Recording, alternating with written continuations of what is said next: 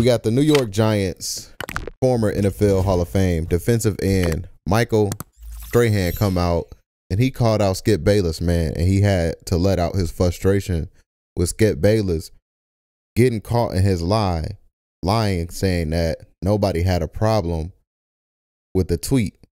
I just did a video covering that, but if you missed it, I'll have a little bit of the clip right here. Here's the video. Twitter, I just tweet, but my boss here at Fox called and said, hey, people are really reacting strongly to your tweet. Maybe you should clarify, which I immediately did. Twitter, I just tweet, but my boss here at Fox called and said, hey, people are really reacting strongly to your tweet. Maybe you should clarify, which I immediately did. You're a liar. You're a liar. You know something that you're not telling us, you slimy scumbag liar. Confess, liar, confess.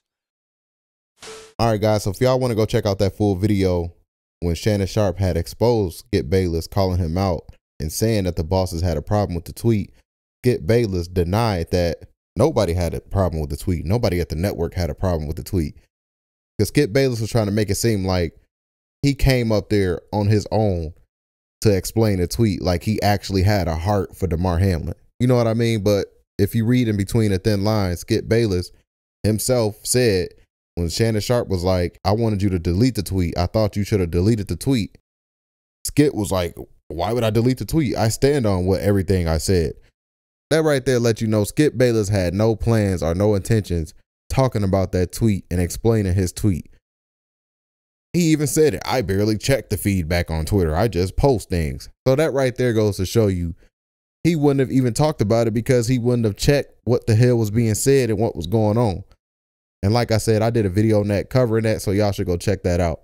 I'll have the link to that down below in the description box or in the pinned comment section. So with that being said, guys, let's get right into this clip of Michael Strahan calling out Skip Bayless. Here's the video.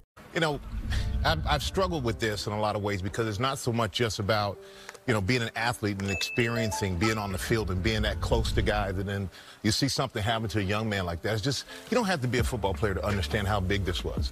And you spoke about humanity, and I think, but there were things done here by someone here at this network that were inhumane.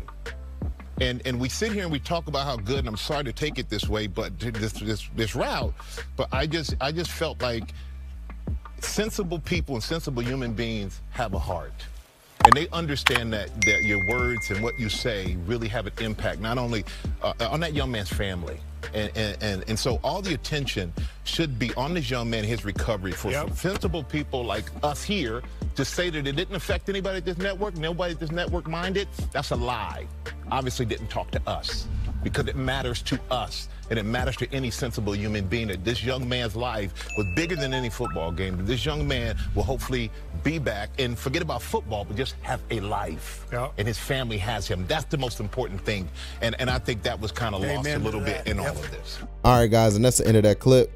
And like I was saying, man, for Michael Strahan to come out and call out Skip Bayless, that right there should say a lot, because Michael Strahan is not the type of person to just come out and call people out. He really is a clean-cut media company type of guy, you know what I mean? We don't see Michael Strahan in the news like that, like how we see everybody else in the news 24 hours a day, man. So for Michael Strahan to come out and say what he said, that right there goes to show you, Skip Bayless, man, your tweet came off very insensitive.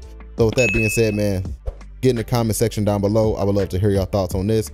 Like, share, comment, and subscribe. And if you're new to the channel, comment down new sub. If you've been around, just say salute. And I'll catch you guys in the next video. Self Talk News, and we out, man. Salute. Peace.